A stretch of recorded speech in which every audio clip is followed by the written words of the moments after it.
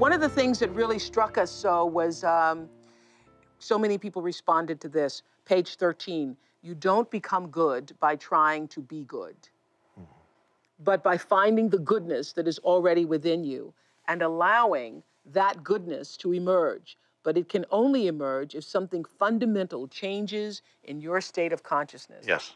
So what that means, if nothing changes in your state of consciousness, the ego has many ideas. It says, I want to be a spiritual person. Mm-hmm. I want to be recognized as a spiritual person. I want to be more spiritual than all these people. Mm-hmm. And I'm definitely more spiritual than you. Mm-hmm. So the ego has all kinds of ideas of what it wants to be.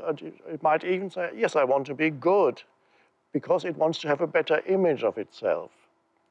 But on that level, but the essential dysfunction of the ego is still operating. So this is why we have the phrase, the road to hell is paved with good intentions.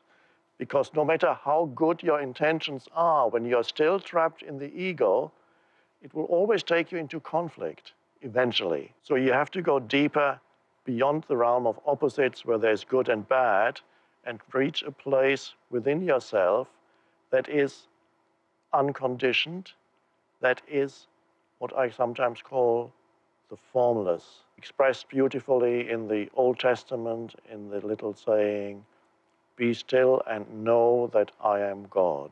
Mm-hmm. That's in the Old Testament. It contains the entire wisdom of religion in those few words.